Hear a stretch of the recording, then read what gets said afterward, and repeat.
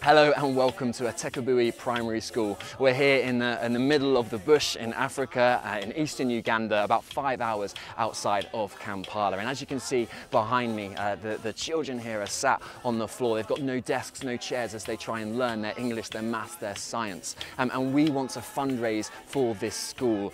We want to see them have classrooms with walls. We want to see them have roofs. We want them to not get wet when it rains. We want to have desks and chairs and blackboards and teachers and 7 classrooms. At the moment there's only 5 classrooms because they can't teach more than that at the moment, and so we want to help these current 287 children get a brilliant education. We want to build them a school that they can actually learn in. We don't think that this is right, and so we want to see things go better, and so we're invested here to try and give them a better education.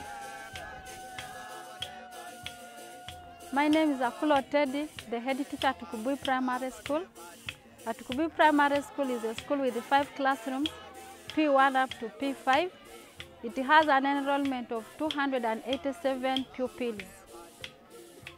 In Atekabui we have so many challenges. One of the challenges is that children are learning in dusty classes, sitting on the floor. Our classrooms are open. When rain comes and it is blowing seriously, the books get wet, which has to stop learning. This village of Juka is called the village of fools because it doesn't have a school.